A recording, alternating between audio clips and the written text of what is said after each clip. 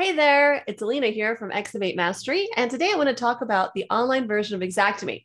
Xactware is actually rolling out a new platform where the old version that looks like version 28 is going to go away, and a new version of X1 Online is going to be integrated, and it's actually happening right now. So I wanted to release this video, let you guys see what the differences are. The dashboards do look quite a bit different, but it's really not all that different once you get into an estimate. So I'm going to show you that here in this video. Let's go take a look at what it looks like with the old version and the new one that's being rolled out right now here in the online version of Xactimate.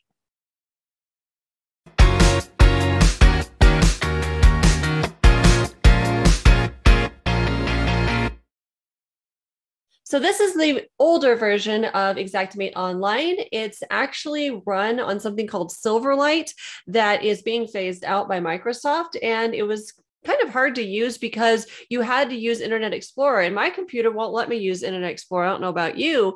I couldn't get it to run, and then it pushed me over to Microsoft Edge, which wouldn't run Silverlight, so I had to get a plugin for all of that to say.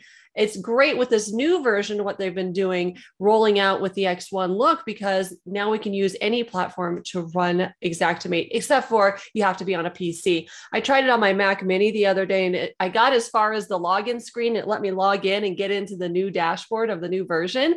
But then it said, whenever I tried to enter a project, it said, you must have a Windows system to open this project. So I was like, I was so close to using it on my Mac. Anyhow, here we are. This is the older look. As you can see, we have our control center dashboard. That's where I'm at. Used to be able to add new projects right here. We also had the main tab projects, which listed my whole host of projects, my whole history. And then the price list also were lived here, and we could edit the price list here. That has actually gone away in X1, as well as the projects tab. So you won't see either of these in the newer version. And they've moved these around and just reorganized them on this blue ribbon is what they call it. So let's take a look at the new version, which is called X1, is really what the look that they're going for. It looks more synonymous with the desktop version of X1, and then the mobile version looks like that has this look. So let's go take a look at what that one looks like. So this is the dashboard of the new look of the online version. And so you'll see the projects over here, preferences, and that's it on this blue ribbon that they have. The tabs have gone away. Again, you can't see the price list here, and some of the other features have been removed.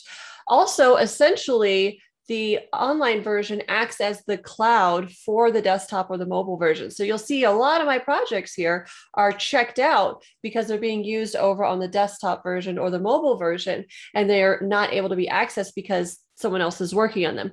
When that person sends that estimate back up to the cloud, that's when you'll be able to work on it on the online version. So that's kind of the thought behind this, is this is where it stores your projects, and people can work on them out in the field and then send them back up to the cloud, and then you can access them from the online version. You can also create new projects here. So we could create an estimate and just put in here test and create it. So as you can see, now that we're in an estimate, it actually looks pretty much similar to the online version of 28. So if you collapse this blue ribbon, you do have the tabs up top that you used to have. You have the main tab, claim info, insured info, coverage loss, and parameters. That's all looks just like it does in 28. Let me go show you the project over there. So here we are in 28, as you can see, main tab, claim info, insured info, coverage loss, parameters. The next tabs, we have the sketch, estimate items, and complete. That's all just been moved over onto the blue ribbon. We have our sketch, estimate items, and then you'll notice that complete is way down here.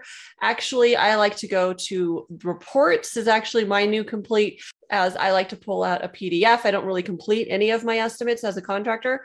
Anyhow, as you can see, they've just taken those tabs that are up top and put them over here on this blue ribbon. If I collapse the blue ribbon and you see the main part of my screen, it looks just like the online version does as far as the 28 look. There's the report screen in 28, and here's the report screen in X1. So really, really similar. Just to drive that home a little bit, we'll open up this blue ribbon again, go to estimate and go to sketch. Here's my sketch screen in the version of X1, the online version of X1. And then here's the sketch screen and the online version of 28 and what that looked like. One last thing I wanted to mention is where they move the photos. So again, if we expand in the new X1 version, expand this ribbon on the left-hand side, you can see here that we have photos. That's where they've moved them. So in 28, we're used to seeing the photos section up here in this tiny little icon that says images. It looks like a little stack of photos. That's where we used to have to add our photos there to get our images loaded to the estimate.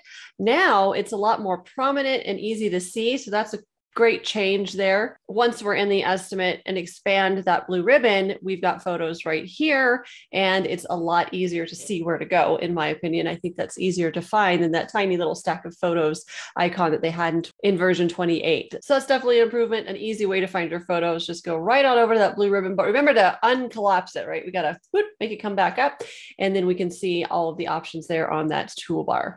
But if you take a look at the overall picture, there really isn't that many differences. Really, really similar, not all that much to wrap your head around as far as having to learn a new piece of software. If you feel like that's what's going to happen to you, don't worry. The main dashboard, yes, that does look drastically different. They've taken away some of the functionality that was in the older version with like our price lists and some other things, but that's okay. You've still got some preferences you can work with here and other things and defaults. And remember, this is the cloud. This is where your estimates live.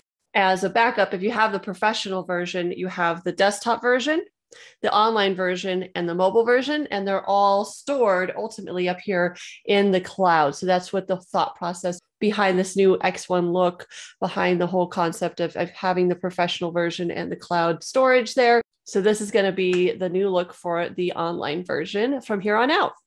Hope that was useful information to you, and you won't find that it's too difficult to transition from version 28 over to X1, especially in the online version. And the meat and potatoes really are quite the same from one version to the other. So hopefully that's comforting information for you and you can get used to the changes quickly and easily.